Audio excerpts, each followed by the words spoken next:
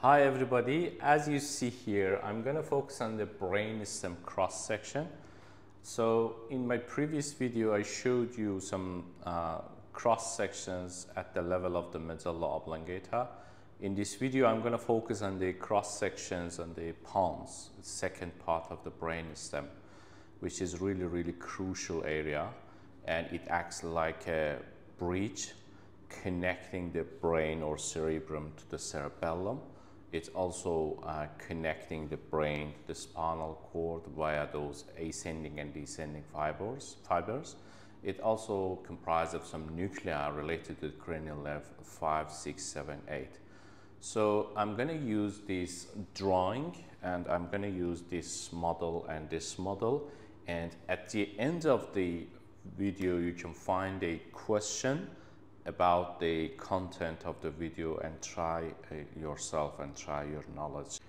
Now I'm going to give you an overview about the pons. Where is the pons? If you look at this mid-sagittal section through the head and neck, you can find the brain at the top, and you can also find the cerebellum, and you can also see here the brainstem. So brainstem has three parts. At the top you can see the midbrain. This fat guy is the pons, and down here we have the medulla oblongata, which continues down as the spinal cord. So in this video, I'm going to focus on the internal features of the pons. Here is the pons in the middle of the brain stem. So if you look at here to this drawing, at the top we have a coronal section of the brain. So you can see the right and left hemispheres of the brain. In the middle we have the brainstem, which is comprised of the midbrain. This fat guy is the pons, and down here we have the medulla oblongata. It continues down as the spinal cord. Behind the brainstem, this blue represents the cerebellum, which has two hemispheres. If you take a cross section through the spinal cord, you can see this butterfly-shaped structure as the gray matter, which is surrounding by the white matter. At the center of the gray matter, you can see the central canal. And this drawing is a cross-section at the level of the pons. So I'm going to focus on the pons today. If you take a cross-section through the pons, you should ask yourself some questions. The first question you should ask yourself is spaces. Which spaces we have into the pons? So, you know, if you look at here from the posterior view, in this area we have this diamond shaped area. It is called the fourth ventricle. This is the fourth ventricle. So at the back, if you take a cross section through the pons, we have this area. It is fourth ventricle. So here is the posterior, here is the anterior. So posteriorly we have this area, it's called fourth ventricle. Within the fourth ventricle we have cerebrospinal fluid, or CSF. Fourth ventricle continues up and makes the cerebral aqueduct, which is within the midbrain, and it continues down as the central canal within the medulla oblongata and spinal cord. So here we have the fourth ventricle.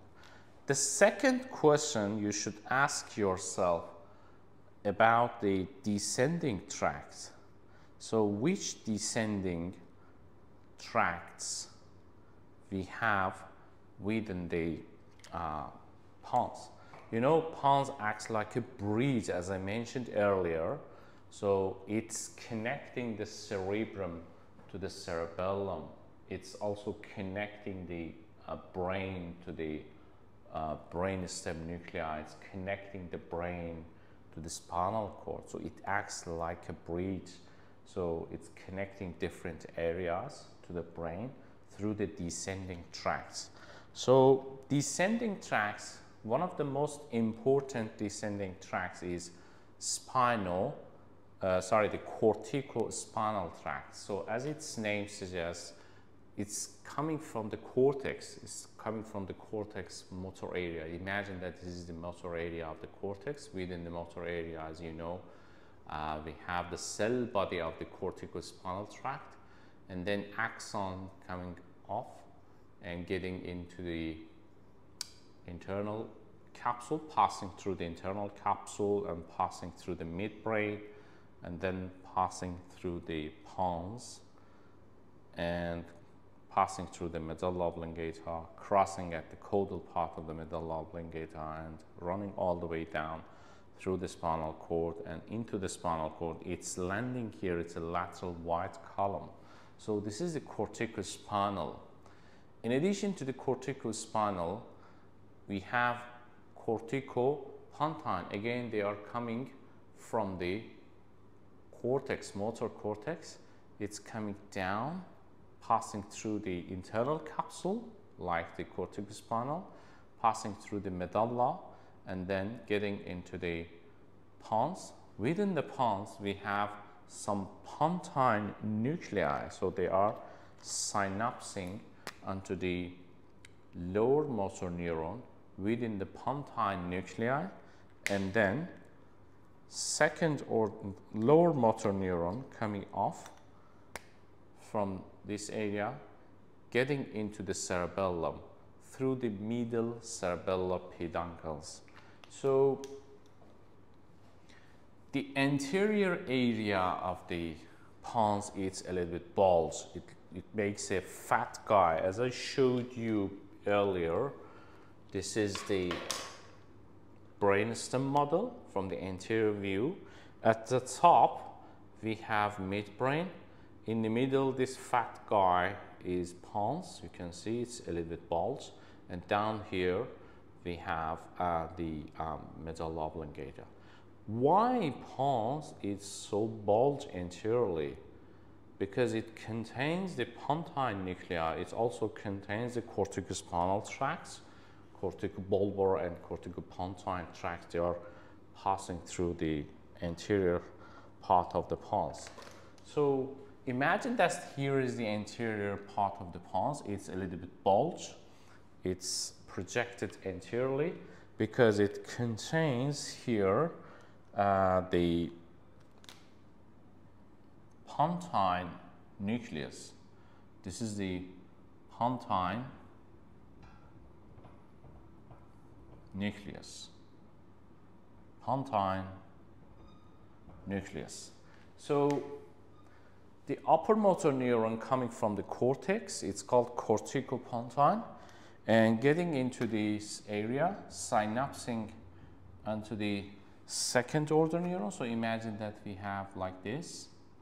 They are coming down and synapsing onto the lower motor neuron, and then lower motor neuron coming off from the Pontine nucleus, crossing or decussating to the opposite side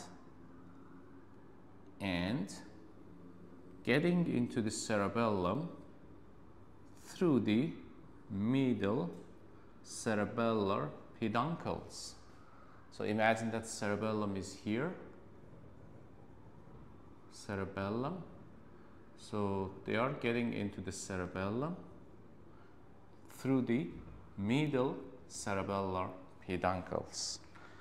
So it is called Corticopontine and Pontocerebellar. So here we have this area, we have Pontine nuclei. That's why it's really bulges. And Corticopontine coming from cortex, passing through the cerebral peduncles of the midbrain, getting into the Pontine nuclei, and then it's crossing the lower motor neuron, crossing the opposite side or decussating, and getting into the cerebellum through these middle cerebellar peduncles. Here is called MCP or middle cerebellar peduncles. So just keep in mind, we have Corticopontine. In addition to the Corticopontine, we have Corticospinal tracts. As I showed you, it's coming from the cortex, going down, passing through the pons, and getting into the spine. It's called Corticospinal. So in addition to these fibers. Here we have Corticopontine, like this. They are intermingled with this transverse fiber. So imagine that we have Corticopontine fibers. They are coming from cortex to the pontine, and in addition to that, we have CorticoSpinal. They are passing through this anterior bulge area of the pons, getting into the spinal cord. So you can find it here. We also have Corticobulbar. So again, they are coming from the cortex, motor area of the cortex, getting into the pons, midbrain, and medulla, and finally they are synapsing onto the nuclei, cranial nerve nuclei, into the brainstem. It's called corticobulbar or corticonuclear.